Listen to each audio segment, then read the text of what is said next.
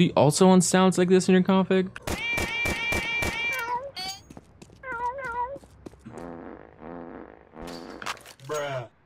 Then follow this tutorial. Today I'll be teaching you how to add game sounds or custom sounds into your Counter-Strike config to make your game way more miserable to play. Make sure you like this video and subscribe to my channel to see more videos like this. Everything you need for this video will be down in the description below. But if you have any questions related to this video, please let me know in the comments below. The first part will be comprised of game sounds, and the second part will also teach you how to implement your own custom sounds into your config. Let's start. First things first.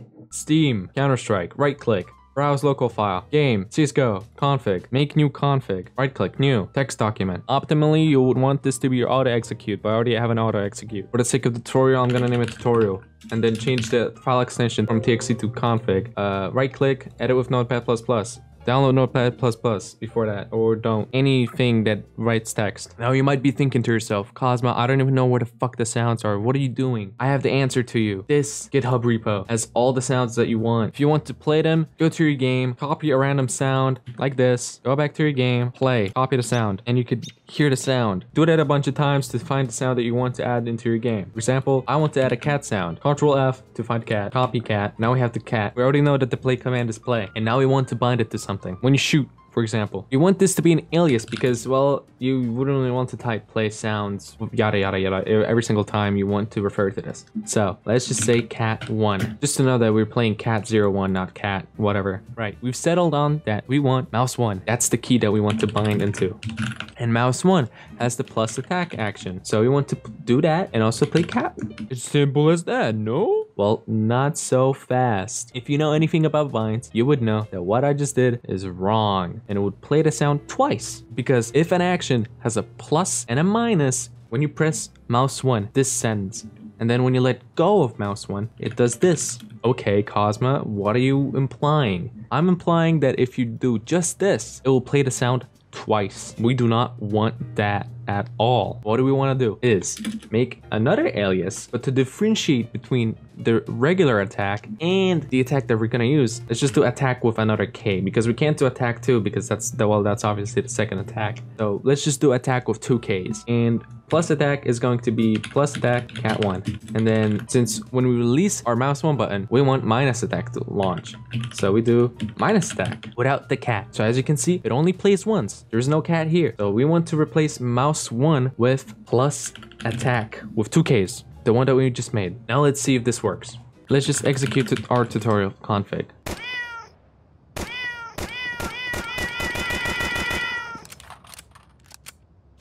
If the sound is too loud, doing sound underscore tool volume is very good because, well, that is so loud. Okay, yeah. Did you notice that it only plays once when I press the button? I'm holding it right now and I let go. Hold, release, hold, release, hold, release. So that would be plus, minus, and that's it. That's all you have to do. Just make sure there is a plus and minus alias to things that have a hold and release. For example, drop, that's just a singular action that does not have plus and minus actions.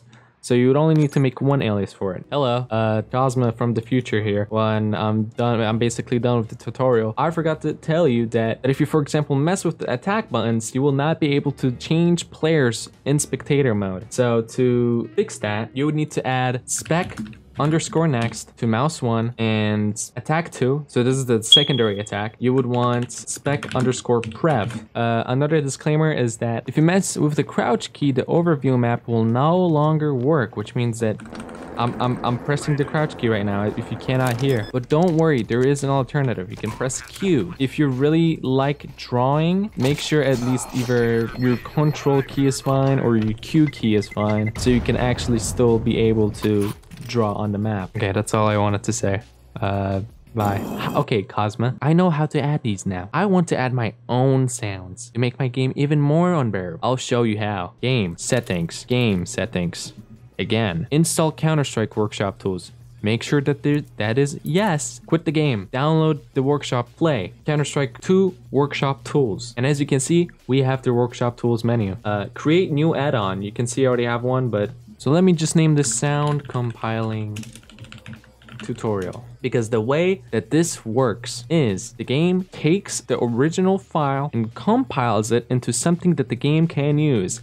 As you can see, the extensions aren't something that you would see in an actual file. Well, that is something that the game has compiled into something that it can use. We want to launch tools now. We can see the files within our add-on. And as you can see, we have sounds. And under these sounds, we have sounds. Whoa. What we want to do is right click whichever sound and find file sound name.wave, and we want to open a folder to that. And now it should open a folder with the sounds. And please note the file directory.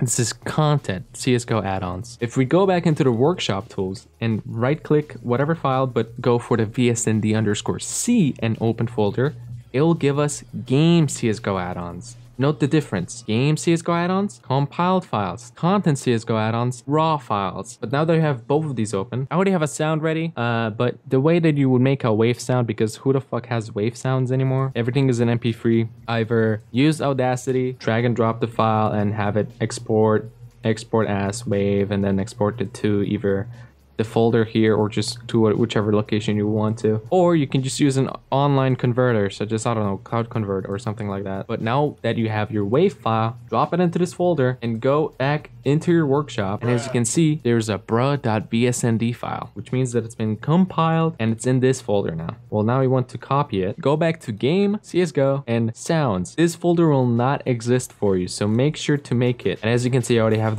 all the sounds and whatever. And now instead of cat1 playing cat1, we can just have, make sure that the directory is correct, obviously, sounds and then bruh.bsnd. You do not need to add the _c part, just bsnd is fine. And now if we execute the tutorial file,